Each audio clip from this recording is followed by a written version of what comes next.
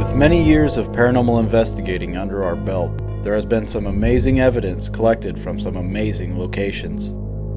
Many of these locations have not been featured in any video from 4State Paranormal, nor do all of our investigations make it to haunting history. We are opening the vault and bringing you inside some of our most memorable investigations and telling you our story firsthand.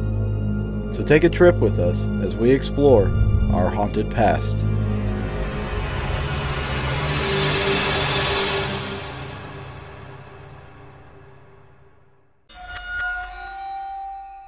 My name is David Glidden. I am the founder of 4State Paranormal, the creator of Haunting History, and podcast host of the Paranormal Frequencies podcast. I started investigating in 2006, but got interested in the paranormal way earlier. It started when I was young. I'm the youngest of 5 boys, so as the youngest, I always got beat up and always got picked on.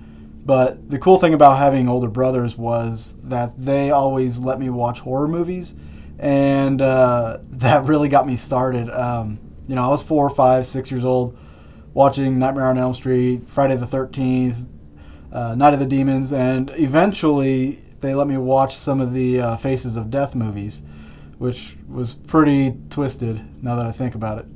My family was always really open to the idea of aliens and ghosts and other cryptids. And I think that openness in the family really allowed me to freely think about the paranormal. When I was 16 years old, one of my brothers had passed away in a car accident.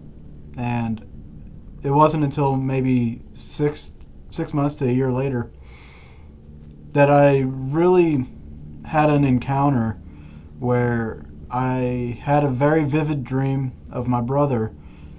And in this dream, we talked about, everything about what happened and how he is and everything. And it was so real to me that I woke up crying. I'd never had a dream that powerful, that impactful. And I think in the back of my mind, I believe that he did visit me and wanted to tell me that everything was okay, that he was okay. And it was okay for me to be upset. So that was something that really kind of got me thinking about the life after death aspect. And then in about 2006, after the movie White Noise had come out, Ghost Hunters had been out for a year or two, I think, and it kind of opened my eyes to see, people were actually doing this. That people were actually going out and checking out haunted locations and collecting evidence and everything. So I was extremely curious at that point. Watching an episode of Ghost Hunters one night at my friend Mike's house, we decided that we wanted to go out and try this to see if there was anything really to it. Mike's fiance at the time, she told us of a cemetery in the town that she grew up in, which wasn't too far from us. And myself, Mike, his fiance, and his sister, we all jumped in the car and we went to this town, went to the cemetery. Nothing happened at the cemetery, so we ended up going to another cemetery in town. And as we got there, we were there probably an hour, and we were pretty much scaring ourselves. We were getting all jumpy about every light, every noise, every sound. I mean, it was pretty funny. But we decided to leave, and as we're leaving, Mike asked me to stop the car because he wanted to look one more time into the cemetery. So I stopped the car, and I started digging through the center console. And as I'm digging through the center console, everybody in the car just starts freaking out. And Mike's a big guy. He's 6'4", about 250. And when he freaks out, that freaks me out because whatever can kill him can definitely kill me. And as they're freaking out, I jumped up and I hit the gas because Mike was yelling at me, "David, drive, drive, drive, drive." So we sped out of there. What they described to me was a basketball-sized ball of light that was bluish in hue with a little bit of smokiness to it was actually coming towards the car. And as it was coming towards the car, that's when they freaked out and we sped off. I was mad that I didn't get to see it.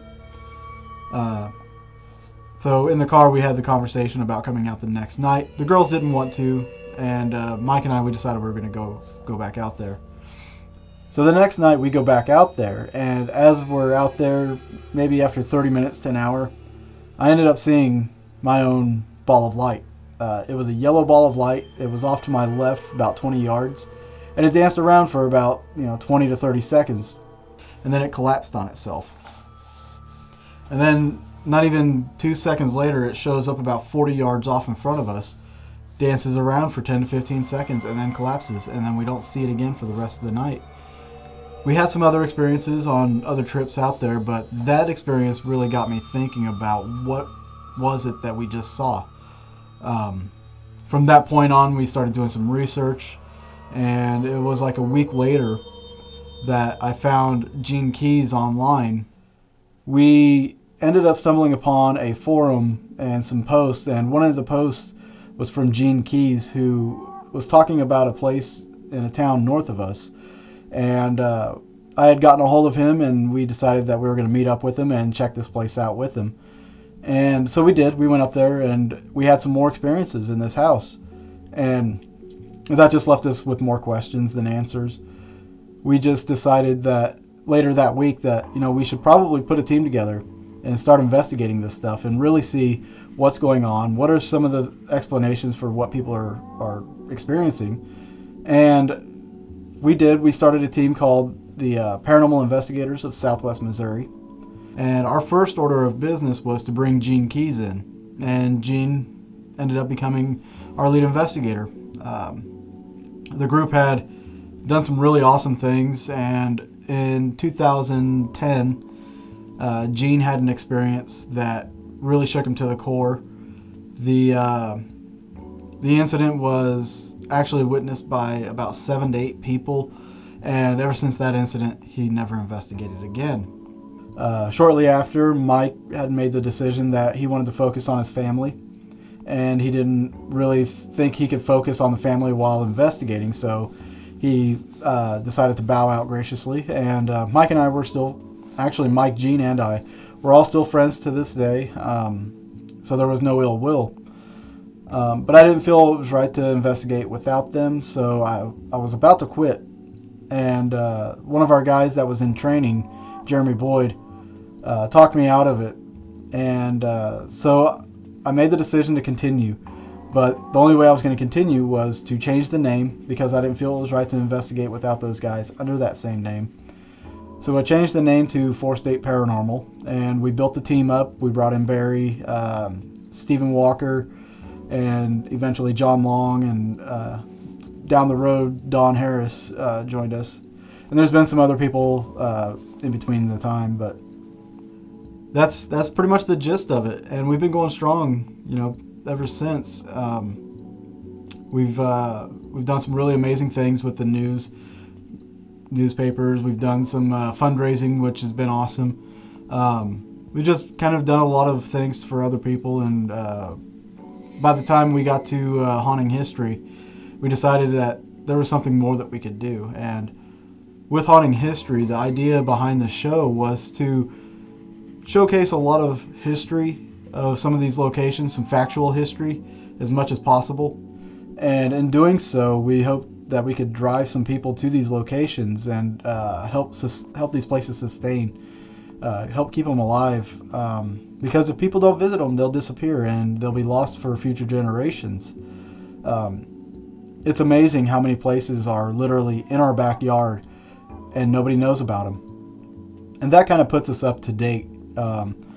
We've got the 4th season of Haunting History that's about to start filming, and my career itself is kind of branching out. I've gotten into filmmaking.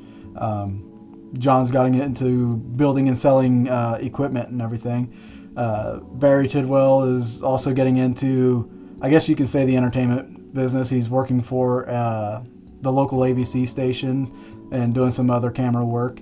So I mean, we've all kind of taken pride in what we're doing, and we're pushing it a little further in our own personal lives. So I think this has all been really good for us, and it's been also really good for some of these locations. And we want to continue to find these other locations and draw some attention to them as well.